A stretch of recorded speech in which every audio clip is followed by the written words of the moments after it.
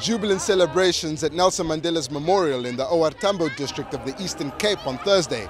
Speakers included religious leaders and local and national leaders of the ANC. If you want to cry, cry. If you want to sing, sing.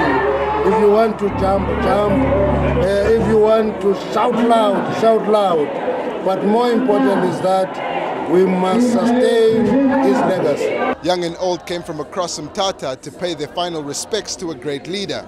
He's a hero because he fought for us and he spent many years in jail.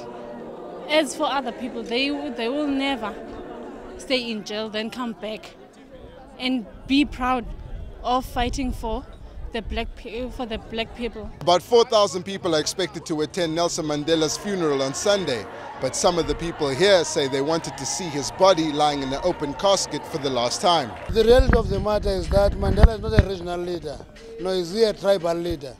He is a national leader and a national icon. He has lied in state in the seat of government, which he was the first democratic president of.